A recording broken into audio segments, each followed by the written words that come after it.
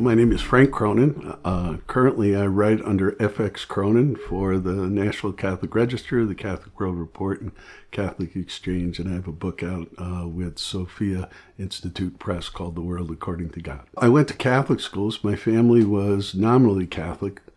By the time I left high school, I didn't have much of a faith. I mean, it was kind of more a momentum, not anything personal.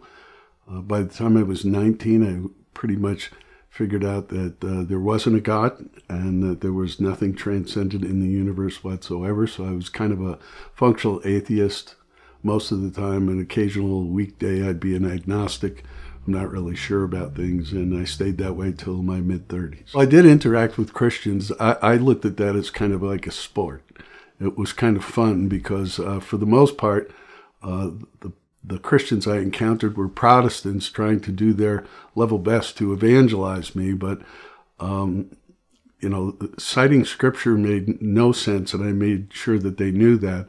Unless you can make that make sense, we really don't have anything to talk about. And so I usually looked at it as an opportunity for poking fun and messing around with them, taking advantage of the poor dumb Christians. That was my thing.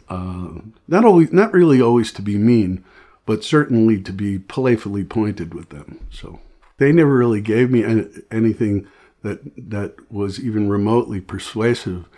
But 10 days before I was to get married, my wife Annie became a born-again Christian. So it didn't open my eyes. It ripped the lids off and made me forced me to at least consider it. And I was a pretty hostile audience for, I want to say, a year or two with that often. And I was, even on our wedding day, I said, if this becomes an issue in our relationship, I'm out of here in 6 months. Because I understood that this would be a ground shift in who she was and potentially what our relationship was. So for me, I was forced, so indirectly, I guess, forced to look at my conclusions about God. And so that's when I started reconsidering that. And it took me about 3 years to figure out, okay, there is a God and there's one God. So I became kind of a monotheist. And I stayed that way for another couple, 3 years till I worked out the Jesus question. I had the born again experience as a Protestant in 1988, and I stayed there until 2007. I did get curious a few years after being born again. People had told me that God could direct your life, and so I was very curious. What's that like? What does that even look like? How would you know that God's directing your life? And so that isn't one that you read many books about.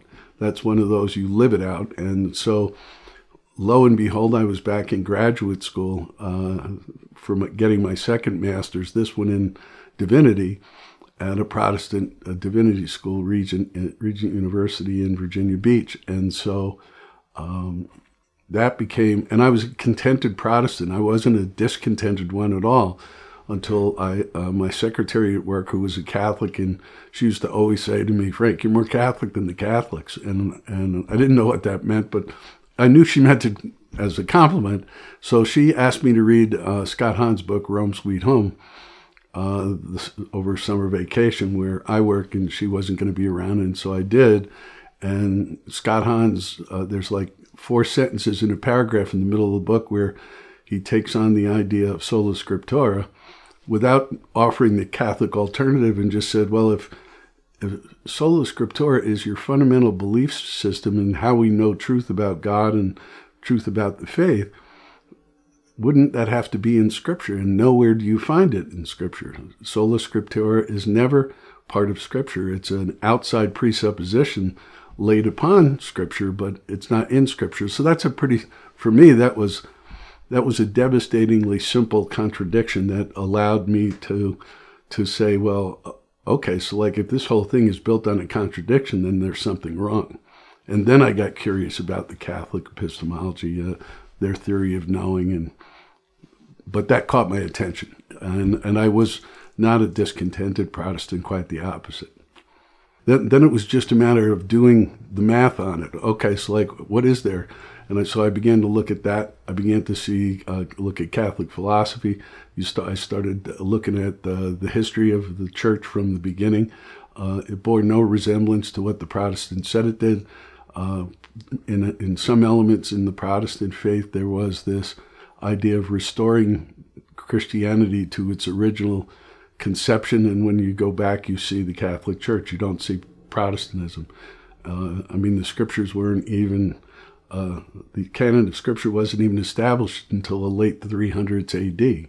So the Protestants, based on Scripture alone, can't get within 350 years of the beginning. So that was another significant thing in addition to those logical contradictions. So for me, then it became a father-husband challenge of how do I bring my family into this? And so that took another 10 months, but they eventually came too. So.